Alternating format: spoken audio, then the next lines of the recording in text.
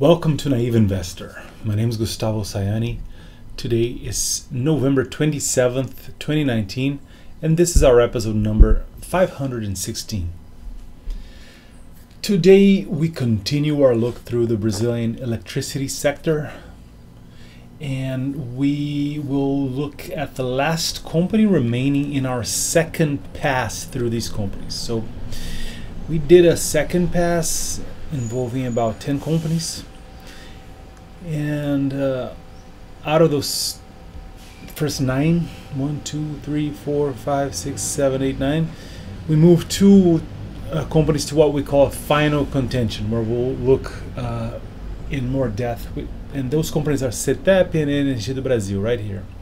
And the final one is NeoEnergia. The note I left to myself is keep looking, seems to be growing. Fair enough. So why do I think this company is growing? Well, net equity for sure, almost doubled here, ignoring inflation. Revenue seems to have grown quite a bit here, from 15 to about 26 billion in just 2 years. And it's a well-known fact that NeoEnergia has been acquiring quite a few companies over the years. So today, at the very least, we can look at what's going on in 2019 here. And I already downloaded the ITR. Here it is. So NeoEnergia, September 30th, 2019. And this is NeoEnergia's net equity as of this moment. 18,928,000,000. So 18,928,000,000. As you can see here, seems to have grown on par or better than inflation. Real inflation, not official inflation.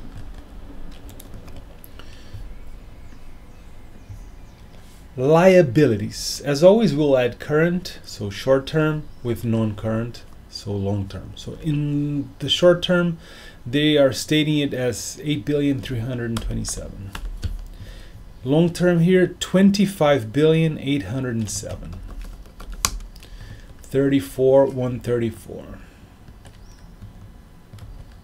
Liabilities grew at a faster clip than net equity, that is for sure. Okay, so loans or debt,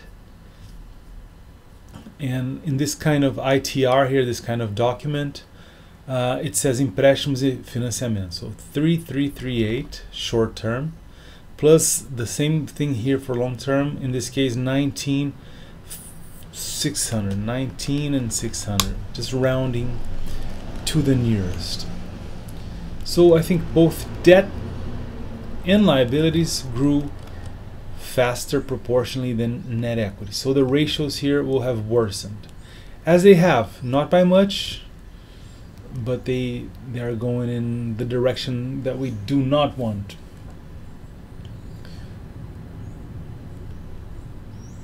Current ratio. So current ratio will be current assets. So it says ativo circulante here is 1.01. And current assets here were 12,559,000,000. And we divide this by current liabilities, in this case 8327. 1.5, 51. So this is the edge of the bare minimum we would like to see, which is 1.5. So everything I say here are simplified rules of thumb that give us guideposts. You know, if we follow them, all the guideposts, without any flexibility whatsoever, it may be the case that we may never find one single company to invest. So it's a matter of having many of these at pretty good points and coping with a small slice that does not look that great. Otherwise, it's really hard to find a company, so we may lose opportunities. All right, so revenue So the accumulated revenue for this this year so far is 21 billion and 8 million. So 21 and 8. And what we'll do here is make a simplified extrapolation of these 3 quarters into 4. So divide by 3 quarters, multiply by 4 quarters. 28 billion and 11 million. So it seems like revenue will grow this year. Let's take a look at earnings.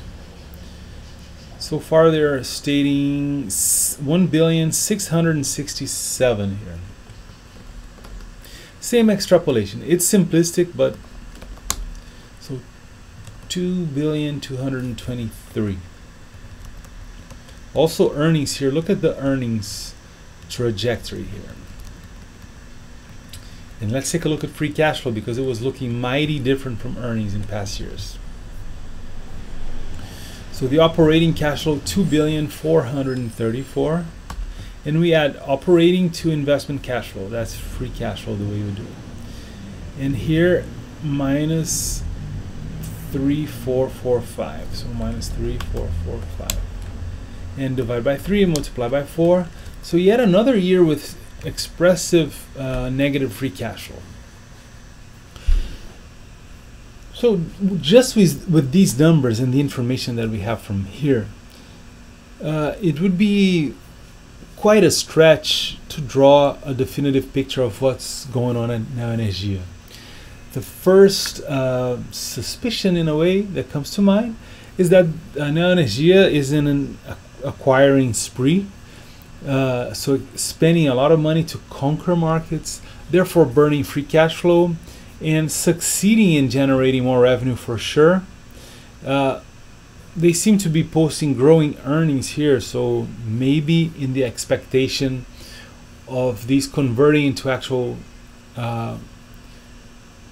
cash in the bank in the future, because that's the nature of accounting for earnings. So you can account as earnings things that you will really see hit the bank years ahead.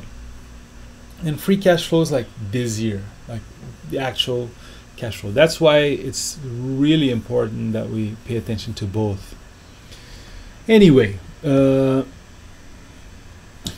could say that NeoEnergia is a growth company, or just a company that's inflating itself. It's hard, almost impossible to say just from these numbers here.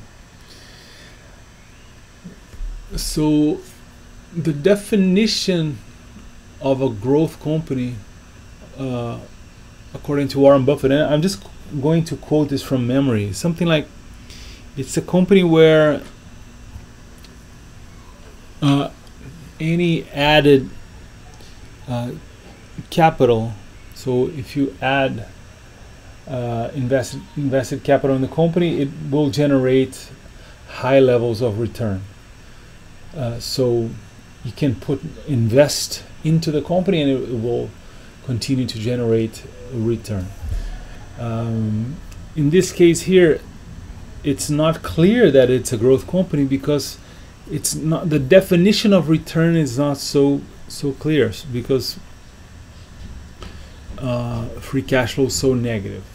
It's almost like a startup in a way here, so it's not clear if it will really return cash.